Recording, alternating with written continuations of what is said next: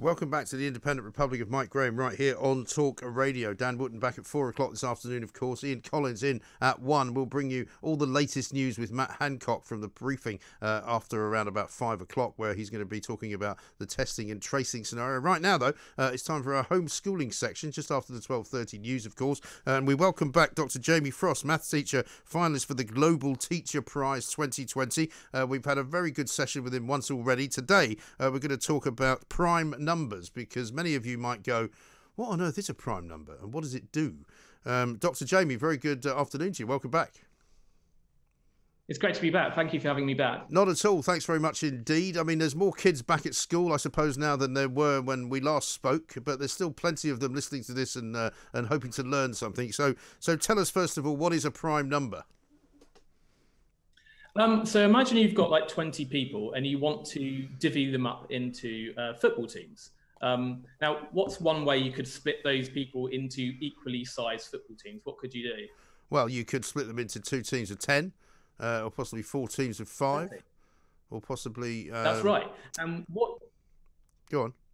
Yeah, you're right. And basically what you've identified is something called factor pairs. So 10 and 2 are a factor pair of 20, because you can split 20 into 10 lots of 2 or 2 lots of 10. Right. So 10 and 2 are factors of 20, and we'd say that 20 and 2 together are a factor pair of 20.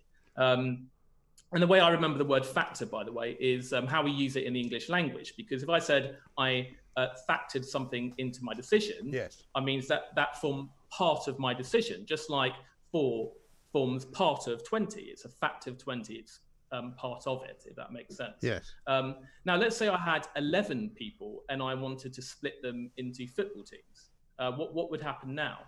Well, now you're going to have somebody left out, aren't you? Because you're not going to be able to have an even number of people in a team. So one team is either going to have one more than everybody else.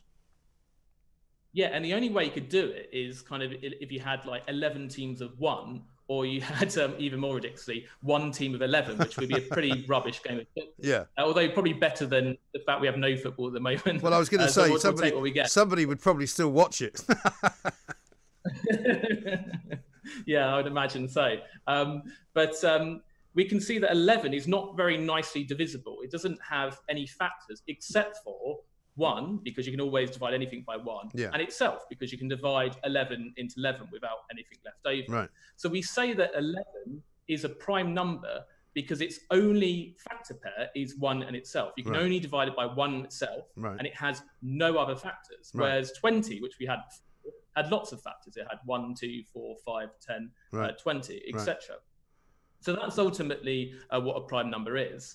And prime numbers are useful in everyday life when it gives a notion of how divisible something is and how good it is at sharing. So take our currency, for example. We have 100 pennies in a pound, and 100 has a lot of factors, which means it can be divided up into smaller coins like 10p, 20p.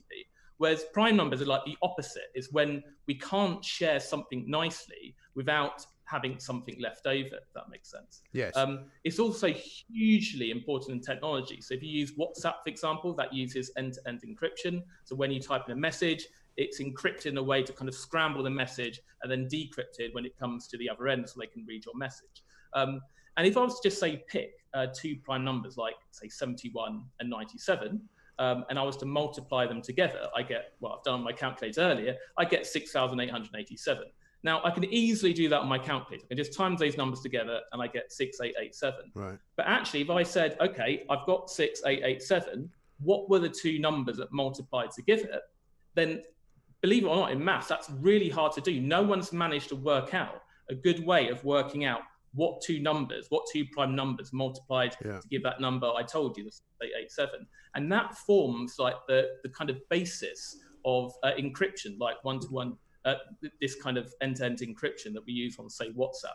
So prime numbers are hugely important technology. They're kind of important in everyday life. Right. And it's a huge part of maths. So a little task for you now. Okay, let me just ask you a question first. So it's a kind of almost a coding thing as well then, presumably, because are you telling me that if you multiply 2 prime numbers together, the resulting number is not a prime number? It won't be a prime number because, for example, if I multiply 71 and 97 together, then that number will be divisible by, it will have factors of 71 and 97. But it's the point is, it's very hard to find out what those factors were unless I told you that I'd multiplied 71 and 97 together. And because you can't, and obviously we deal with much bigger numbers because a computer can easily work out what the factors of 6,887 is. But if I gave you a gigantic, like 50-digit number, a computer would have a much harder time trying to work out what those two numbers were. And that forms a part of maths called group theory. And that in turn forms part of encryption. So kind of computer science and maths are really kind of interlinked. Right. A lot of stuff we do in computer science computing uses a lot of very high level mathematics. So you were about to give me a task, I sense. Hopefully it's not too difficult. Yeah. I've got a few numbers here for you. So I've got 15, 16, 17, 18, 19. I'll make sure it's visible on the screen. Do I need to write these down? And I want you to work out. Yeah, it may help. And I basically want you to work out 15, 16, 17, 18, 19. Yeah. Which of those numbers are the prime numbers?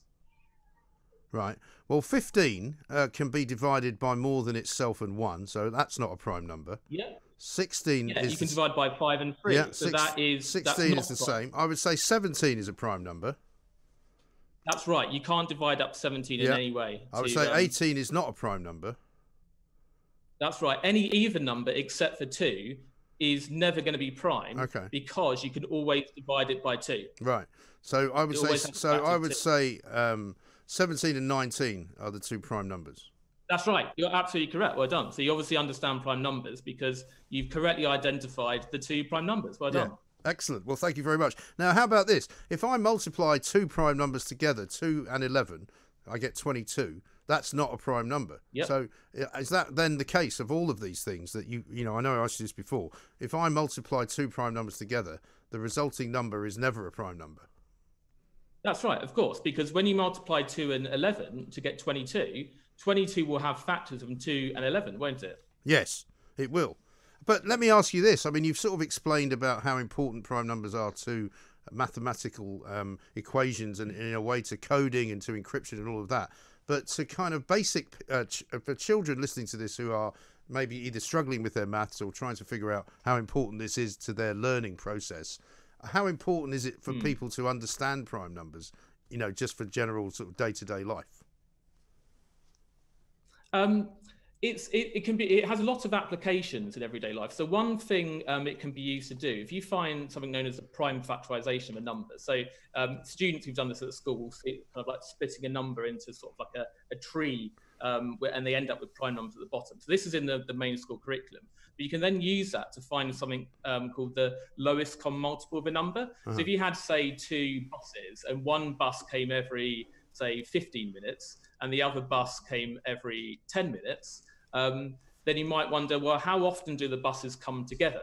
So they would come together every 30 minutes because one comes at 15 minutes past, 30 minutes past, etc. The other comes at 10 minutes past, 20 minutes past, 30 minutes past. So 30 is the lowest common multiple of 50 and 10.